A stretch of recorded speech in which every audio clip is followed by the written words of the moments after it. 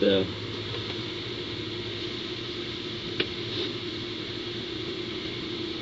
joy I have in sharing these is that I know in some way, somehow, whether you know it or not, good question, I don't know if you know it or not, but I know my God,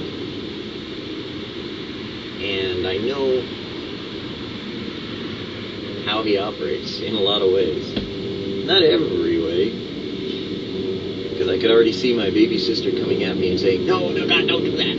Well, there are some things that we know by Scripture that God does do, and to her or to anyone that would question what I'm about to say, I'd say, hey, go to Proverbs 3, 5, and 6, and figure out that in another place, in another Scripture, God said, my ways are not your ways, neither are your thoughts my thoughts. And God can do anything that He wants to, but the choice is, I know that in some way God uses these devotions in a very emotional way to bring you and me to a consciousness, an understanding of Him speaking to us. Now, you could say, nah, God's not talking to me. That's just written words. Okay, cool. No, that's not God talking to me. That's just you inventing these words. Okay, cool. But you know what? If the words fit your day and the circumstances of your life mesh with what is said, I got a funny feeling that something is operating behind the scenes to make fit the word with the day. Now, you could call it whatever you want. Call it kismet. I don't care. Call it fortuitous circumstances that are placed in the universe to cause this consciousness and the alignment of the planets and the stars and the moon and everything else that comes together, and suddenly you're in synchronization with the cosmos out there, and it all works together so that it can fit into your world today. Except I'm reading it, and it's God in it, and He's speaking to me and you, and if it fits, then do. Because the rest of it is just baloney. It's God who works, and He's working both to do and to will of His good pleasure in your life, and He's trying to share that with you in Evotionals. So you can pretend like it's religious ideas or pretend like it's something else that it's not, but what it really is God speaking to you. And it doesn't matter who He uses, whether it be me, your own Bible study, your own written word, you're studying the Bible if you have it laid out for you in the morning, or some other devotional. But in Evotional, God chose to address your day simply because you're watching and listening in a simple way. In Spurgeon, who's not so simple,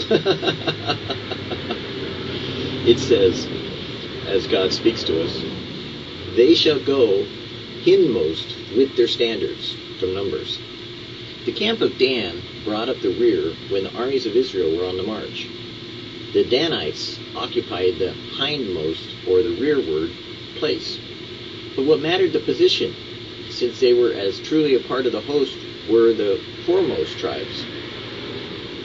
They followed the same fiery, cloudy pillar, they ate of the same manna, drank of the same spiritual rock, and journeyed to the same inheritance.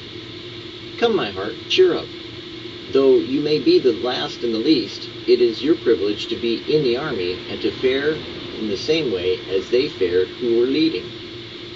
Someone must be hindmost or in the rear in honor and esteem, and someone must do menial work for Jesus. And why should not I? Maybe I am of the Danites and in the hindmost and the rearward.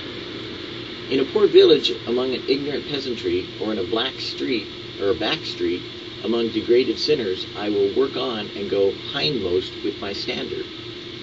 Who you are, with what you are. The Danites occupied a very useful place. Stragglers have to be picked up upon the march. Lost property has to be gathered from the field. Fiery spirits may dash forward over untrodden paths to learn the fresh truth and win more souls to Jesus, but some of a more conservative spirit may be well engaged in reminding the church of her ancient faith and restoring her fainting sons. Every position has its duty, and the slowly moving children of God will find the peculiar state, one in which they may be eminently a blessing to the whole host. The rear guard is a place of danger. There are foes behind us as well as before us. Attacks may come from any quarter. We read that Amalek fell upon Israel and slew some of the hindmost of them. The experienced Christian will find much more work for his weapon in aiding those poor, doubting, desponding, wavering souls who are the hindmost in faith, knowledge, and joy. These must not be left unaided, and therefore be it the business of well-taught saints to bear their standards among the hindmost. My soul, do you tenderly watch to help the hindmost this day? It's easy to be critical. It's easy to tell someone, don't you know that? It's simple to chastise someone or to beat them up for not knowing something they don't know. Those are easy things to do. Those are the normal things that most people do. But let's say you're a Billy Graham.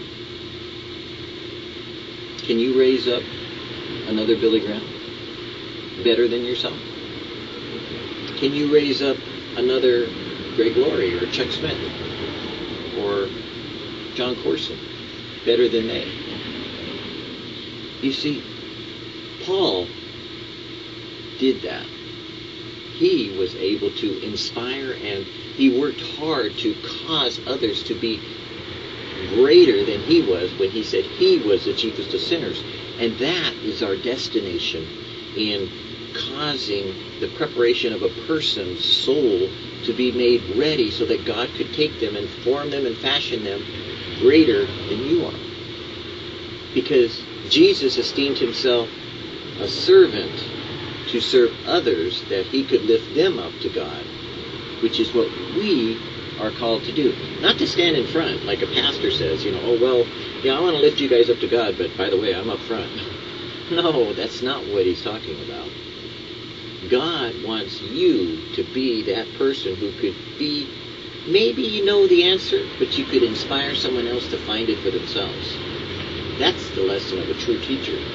That's what a pastor, if he's a shepherd, would do to cause the sheep to be fed, filled, and then go out and become shepherds themselves. It's easy to make sheep. You just let sheep be sheep and they're going to propagate. But to turn a sheep into a shepherd, that's the trick. That's what God wants. It's easy to be sheep. It's a little harder to be a shepherd. And you know what? The shepherd isn't the one that's in the front. The shepherd is the one that the Holy Spirit fills and allows him, the Holy Spirit, to speak through, to minister to the people. We tend to look at who's in the front rather than who's in the rear. I think you'll find Jesus walking, not in front so often, but sometimes behind, to just make sure he doesn't lose one.